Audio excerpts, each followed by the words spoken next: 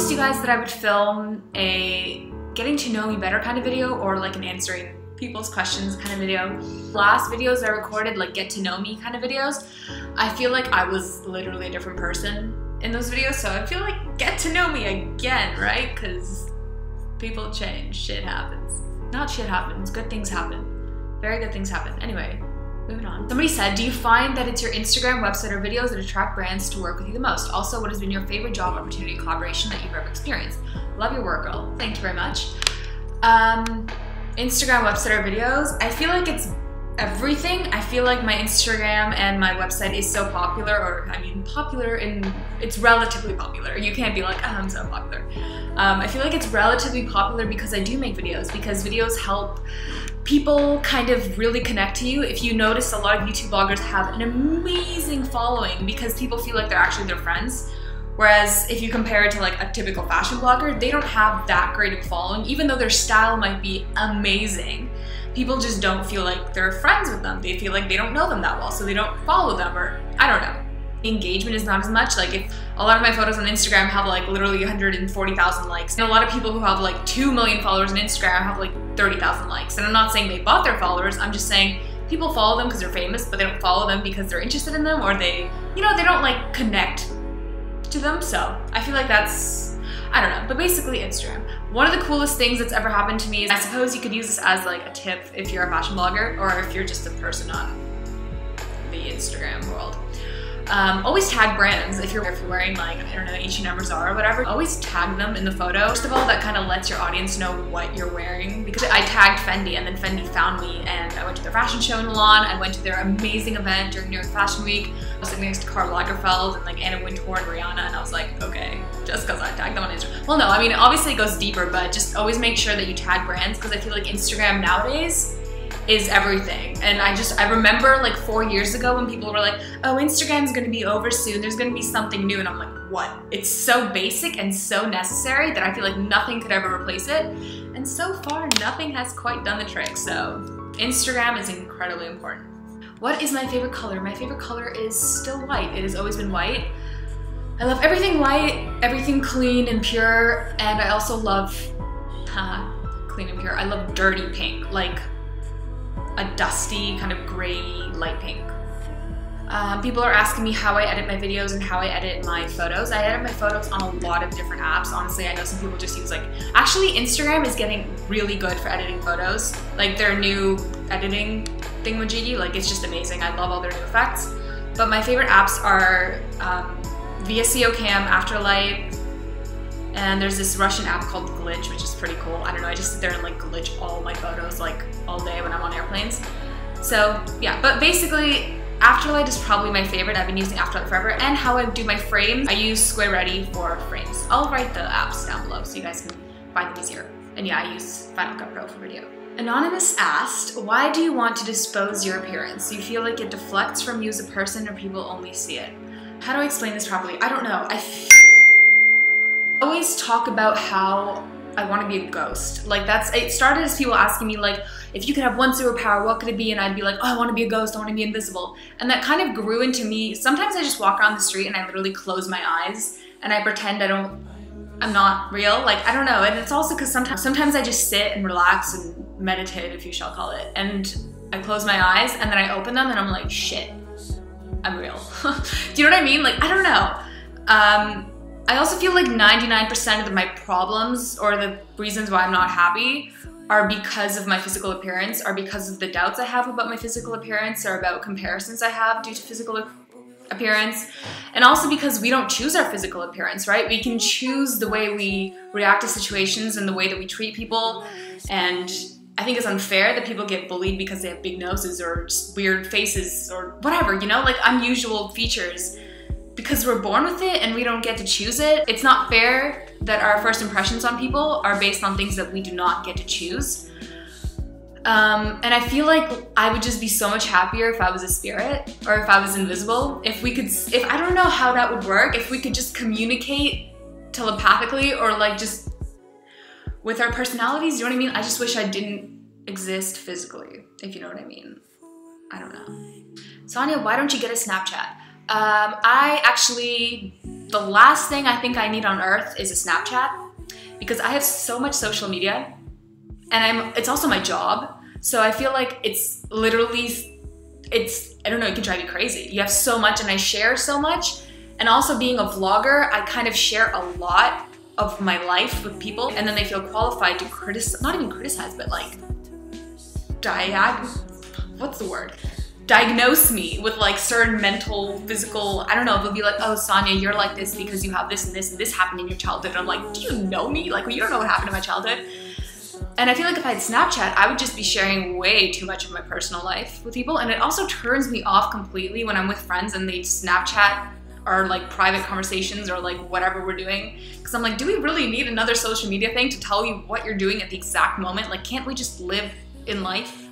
Maybe take a picture like and then post it later on Instagram. Like, do we need to real time share with friends and tell them that we're fun? I don't know, maybe I don't get Snapchat and that's totally not the idea of it, but I just feel like I don't need to share any more than I already do. I'm trying to share less. Do you like Angelina Jolie? I love Angelina Jolie.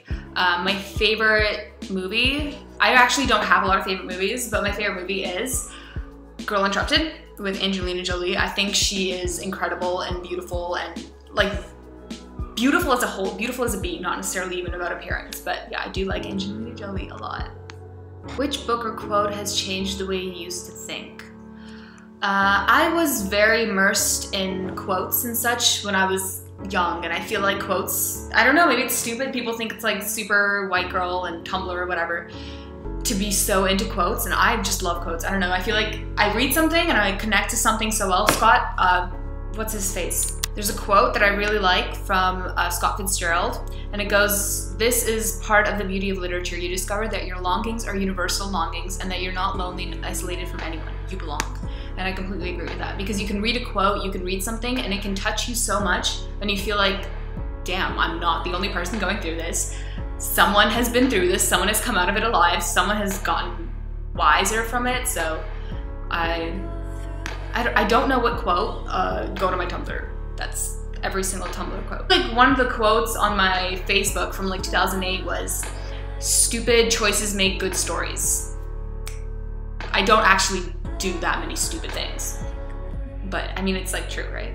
I'm also reading through a lot of amazing comments from people telling me they appreciate me and they love me, and thank you so much. I appreciate and love you guys so much too. Honestly, thank you. I'm not gonna read it because I feel like it sounds really weird if I sit here and half the video is like, "I love you, Sonya," you know, so thank you very much. "Fake it till you make it" is also one of my favorite quotes, because it's literally true. In regards to confidence and stuff, and oh my gosh, the law of attraction. Everything I post on Instagram too, if there's a quote on my Instagram, that means it's like changed my day, changed my week. How do I tell if something is my passion? I know a lot of people are like, "Sonya, I know you say to like follow your dreams and do whatever you're passionate, but what am I passionate about?" I feel like a lot of us overanalyze so many things, like passions, and because we hear other people being like, "I'm passionate about singing," and they're like, frick, like I'm not, like what am I passionate about? It's literally anything that you do in your spare time. Like, what do you do to escape? Do you play video games? Do you sing? Do you dance? Do you write music? Do you just write? Do you listen to music? I don't know. Things that you do and you love it and they inspire you and make your life easier and better, I feel like those are your passions. Or things that you would do regardless if you were paid or not. Probably even you would pay to do them. And also I feel like a lot of people look way too deep into the concept of love. They're like, do I love him? Do I not? And sometimes I ask friends, I'm like, "Do you love him?" And they're like, "I don't know." I'm like, okay, well then you don't. Because if you love somebody, then you know. It's like you can't escape it. It's like it is, and period. It's a fact, and it's unavoidable, and it's unavoidable. That's how it is. And same with passions. I feel like it's just always been there with you, and maybe look into things that you did when you were younger. Like when I was younger, I used to write so many books. I used to put paper together, fold it in half, staple it, and then just like write novels. And that's always been one of my passions, is writing. And I'm still gonna I will one day write a novel or a book or something. What kind of music do you like? I have a SoundCloud that you guys can check out. I've been listening to all music on SoundCloud lately. I'll leave the link below. But in short, what kind of music do I like? Totally depends on my mood. I love deep house. If I'm not in the mood to be in a good mood, which deep house and like, oh god, what's EDM? If I'm not in like the EDM deep house kind of mood, then I love like acoustic music and sad, like violin and piano music. But anything basically that has a nice melody, I'm totally for it. Favorite animal? My favorite animal is a goat. Indeed. I love goats. Baby goats are my everything. Do you like to be a sexy? Anonymous asked. Yes, Anonymous, I like to be a sexy.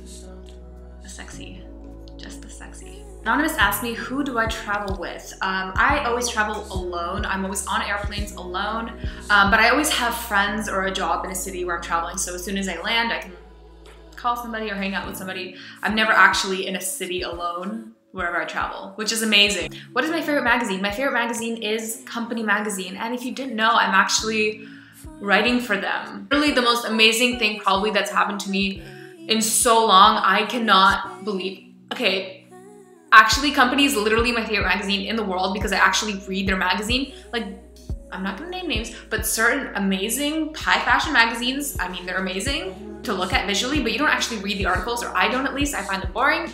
Company, I can read through and connect to everything. It's amazing when you like somebody and they like you back. Like, it's like, that's the best feeling ever. And Company likes me back and they let me write a column on the website. So I'm like, I made it. Started from the bottom. Now we're here. Somebody asked me if I enjoy fashion weeks. Because initially if you were my friend, I would be like, no, fashion week, I hate fashion week. Because literally it's like, when I was in school, the thing I dreaded the most was exams. I hated exams. I hated exams before I even had to take them. And when I just found out about them when I was 7 years old, I'm like, oh, hell no, that's not happening. So, I mean, Fashion Week is amazing. It's necessary, it's amazing, it's incredible, it's glamorous if you're calm, but I'm not calm and I push myself and I'm so self-critical and I always want to do my best. I always want to have the best outfits, and sometimes that means me wearing mini skirts and negative 20 degrees Celsius and getting sick, and it's a lot of traveling, it's a lot of planning, and I don't have a helper and assistant, so I have to do everything by myself. So it's really hard. But the thing is, it sounds stupid, right? It's like Fashion Week, it's amazing, it's beautiful, an amazing opportunity that not everybody gets, and I am so freaking grateful for it. But I feel like I have to take it easier because a lot of the bigger fashion bloggers, if you notice, they don't actually go to all the fashion weeks because it just gets insane. No matter what job you have, even if you have the best job in the world, you're still gonna have something to complain about, you're still gonna have problems, you're still gonna find, I mean, literally everything in this world is balanced. You can't have everything amazing without struggling, you know? It's like even the happiest people, they have big ass problems. I think it's important to go to fashion weeks with friends because when I'm with friends, it just gets so much more fun when you're going to the same shows together and etc. Oh, but it's also fun to see your favorite vloggers and to meet your friends again and photographers and stuff. So it's fun, of course. It's like camp, it's like summer camp for bloggers. Yes, if you want me to talk about Fashion Week or like make a video about Fashion Week, how to get into Fashion Week, how to get invited to shows or whatever, or just anything that you guys have questions about, because I feel like my audience on English YouTube is just more into fashion blogging and I don't know, whatever you guys want. Just leave me comments below into what kind of videos you want. And I promise I'll get a nice camera and I'll film actual videos. And the last question I'm gonna answer for today, somebody asked, are you afraid of changes and how to be open to new things? When I first saw this question, I thought the person was literally joking or like trying to make a joke out of me because I am the woman of change. I get high off of change. When I know that, oh my God, I'm gonna change this about myself. This is gonna be my goal of the week. I'm gonna dye my hair. I'm gonna whatever. That literally makes me so happy. Anything that has to do with change, I'm like all over it. Like I die for change. And that's actually bad, and I have to learn to change that because I literally cannot sit in one place for too long, and that's horrible of me. I need to learn to sit my ass down in a city for a month and just be with the people that I love and, you know. Anyway, I'm insane. I love change. Really funny story. I feel like when I was in like middle school, I used to think I was shy. Like I literally thought I was a shy kid. Whereas now I'm literally just every single person that I know, I've only known them for like 2 years, or like they're a new friend of mine, and everywhere I go, I talk to people and I hold no secrets. Like I can, if I meet you on the street and I can tell you my life story, I can tell you anything that I can tell my mom and my dad and my closest friends because I literally have nothing to hide.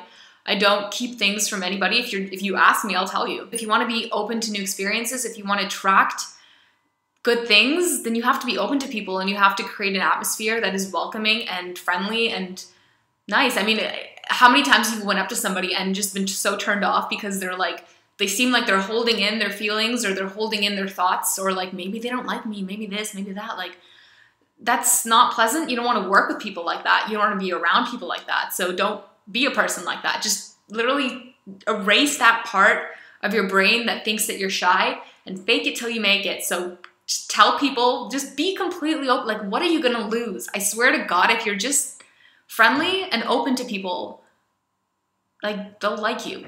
It's so simple. You don't understand, like, how many castings have I been on? How many, like, high-end designers have I met where by the end of our meeting, they're like, holy crap, you're so nice. And I'm like, what do you mean? Like, what the fuck? You don't understand how many snobby people there are in, like, the fashion industry and how many people I try to talk to, but they look like they're not even there. They're too busy putting up, like, a facade of, like, high fashion, like, I'm this and this, I'm a shy person. I'm like, screw all the labels. You're not a shy person. You're not an outgoing person. You're not an introvert. You're not an extrovert. You're not a this or that. You're literally just yourself. The minute you stop putting labels on yourself is the minute you free yourself from all of that, and the minute you can actually be yourself and attract people who are like you or who are nice. Stop telling yourself you're shy. Tell yourself you're open. Tell yourself everybody is kind and nice, and good things will happen to you and good things will come your way. So yeah, I hope you guys liked this video. I hope it didn't turn you guys too off that it's on my MacBook. I've literally never filmed a video on my MacBook in all my years on YouTube. Never. But desperate times call for desperate measures. Is that how the quote goes? I don't know.